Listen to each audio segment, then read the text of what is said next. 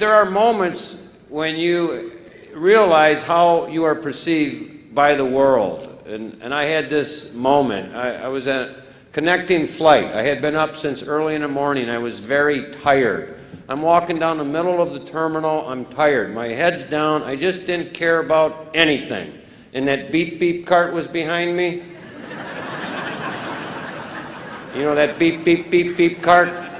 It's beep beep beep. You know that cart that transports people to their gate, and when they get there they can magically walk? And I just had my head down, the cart beep beep beep, and I just thought, you know what, you'll get there when I'm good and ready for you to get there. And finally we reached a point where the cart could pass me, and as the cart passes me, an elderly lady on the cart says, "You would think with those ears that he could hear us."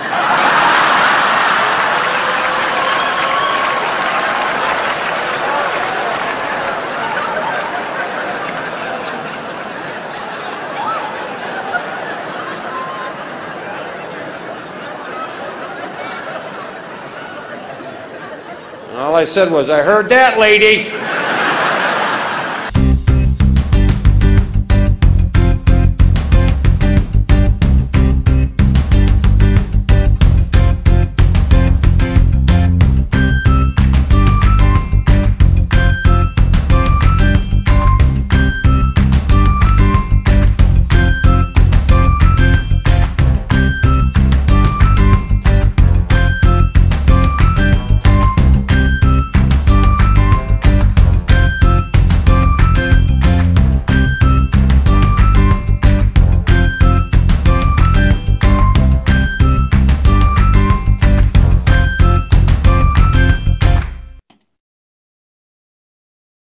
Well, good morning.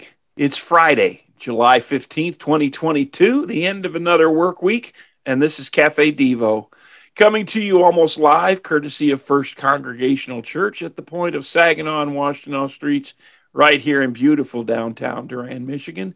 I'm Pastor Steve Wood, hanging out here with my pal Bugsy, even though he's chosen to remain off camera. He's here and he's doing fine. He's, oh, there he is. He's sleeping over there where you can't see him. I hope your Friday's going well. Let's return to the book this morning, Truth for Life. It was written by Pastor Alistair Begg, copyright 2021, The Good Book Company. Ephesians chapter 1, verses 9 and 10. He is making known to us the mystery of his will, according to his purpose, which he set forth in Christ as a plan for the fullness of time, to unite all things in him, things in heaven and things on earth. When you watch new construction on a building from the outside, everything that is going on under all the scaffolding and house wrap can seem like a mystery. Something is obviously taking shape, but for anyone other than the architect, it can be difficult to fully imagine the end result. In the unfolding drama of the New Testament, the mystery of God's will resembles scaffolding and wrap, shrouding certain parts of the biblical story until, as Paul puts it, the fullness of time had come, Galatians 4:4. Even as the prophets themselves prophesied concerning the one who was to come, they could only guess as to the full meaning behind all the hints and clues laced throughout their writings. Peter talks about this in 1 Peter 1, 10 and 11. In biblical language, a mystery is not a puzzle waiting to be solved by human ingenuity. It is a secret that is waiting to be revealed by God. Through the work of his Spirit in our hearts and minds, many of God's mysteries become comprehensible to us. Apart from his work, though, we cannot understand them. After his resurrection, when Jesus had the opportunity to address the unhappy travelers on the road to Emmaus, he responded to them in a loving yet strategic way. You can read about that in Luke 24, 18 through 27. At first, they had not recognized him, asking, "Are you the only visitor to Jerusalem who does not know the things that have happened there on these days?" How ironic. Jesus simply responded, "What things?" He wanted to draw them out. Then, after they had shared the story of his crucifixion and resurrection, he said to them, "O foolish ones, and slow of heart to believe all that the prophets have spoken." They had not yet understood the mystery. And so Luke tells us the Lord clarified it. Was it not necessary that Christ should suffer these things and enter into his glory? And beginning with Moses and all the prophets, he interpreted to them all the scriptures, the things concerning himself. The mystery of his will has been and is being made known to God's people so that he might unite all things in him.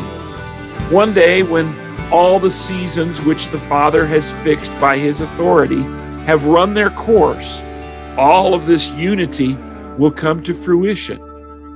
Finally, the scaffolding and the tarps and the wrapping will be stripped away, and we will see the building in its completion. Until that day, we can be grateful that the Lord has revealed the mystery of salvation to us, and we can walk in service and praise of him, confident that while we may not understand the plans or the progress toward completion, the divine architect is working out all things for the good of his people and the glory of his Son. For more on this, check out the book of Revelation, chapter 5, verses 1 through 14. Father, how we praise you and thank you. You are faithful and you are present with each of us individually and also when we gather as your church. Bless us this day, O Lord. We're thankful for it. And it's our desire to bring you glory, to show love and to share the gospel. Help us to do these things, Lord, and be with us, we pray. In Jesus' name, amen. Well, that's going to do it for us on this edition of CafeDevo. It's a Friday, and I hope yours is a good one. I'm Pastor Steve Wood signing off for now. God bless you, my friends. I'll see you tomorrow.